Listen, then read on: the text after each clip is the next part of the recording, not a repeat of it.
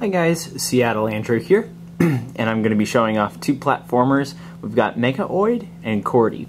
Meganoid is a free game. Its developers get paid through ads, and Cordy is a free game that utilizes in-app payments.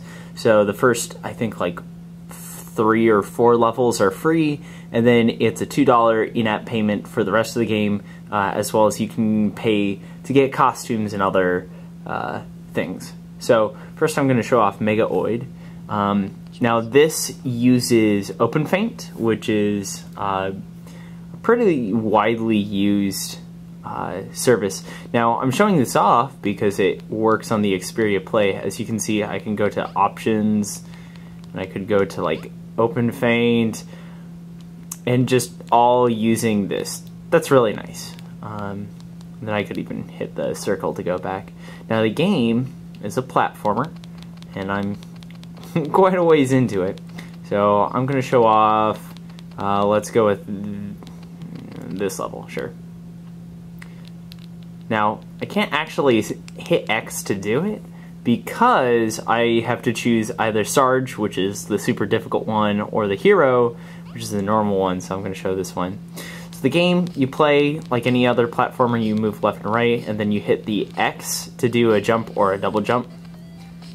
And you collect these things called diamonds that fall as you get near them, and you can die, start over.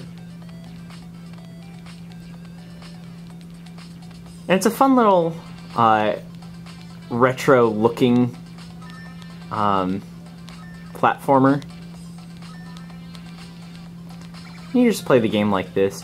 Now you get graded based off of, did you beat the level in time? Did you also beat it by collecting all the diamonds? I had missed a couple. There are hidden gems throughout. Like in here, bam, I'm hidden.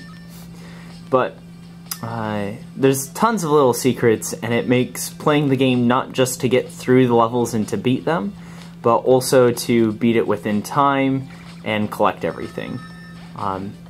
So it's a pretty fun little game, and I got that. Oh, I clicked on the ad, so looks like I got the developer some money accidentally.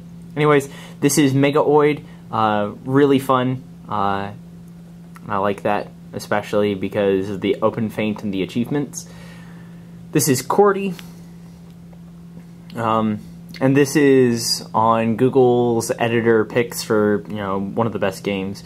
This is a 3D platformer, so whereas Meganoid was that 8-bit retro-looking thing, this is all 3D. And it actually looks really good.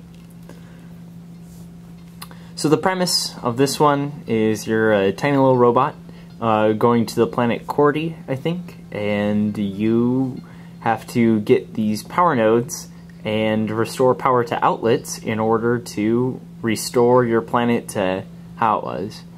So this is the planet Cordy, and you finish a section, another section, another section, and another section to hopefully restore power. So let me show off that level. And if you can't hear it,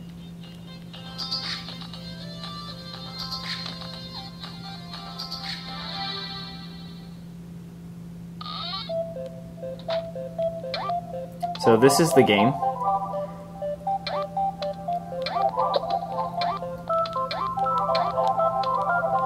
And you collect these little tiny flowerish gear looking things.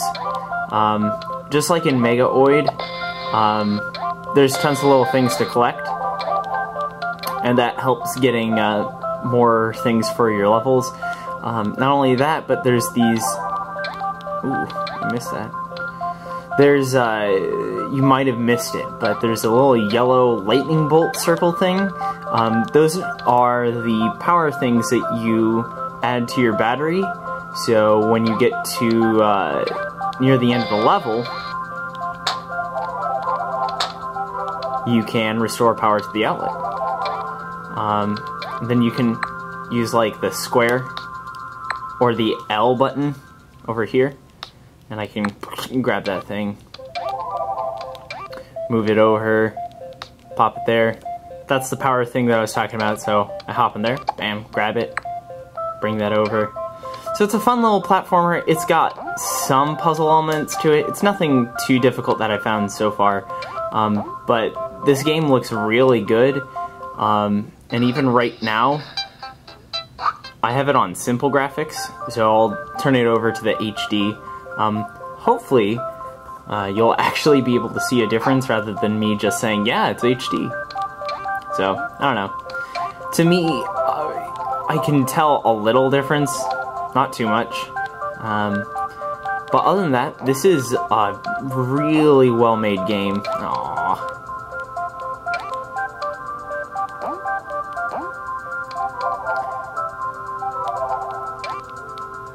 I've been enjoying it. Anyways, thanks for checking this out. I'm Seattle Andrew. This is the Xperia Play, and you just saw some platformers. Thanks!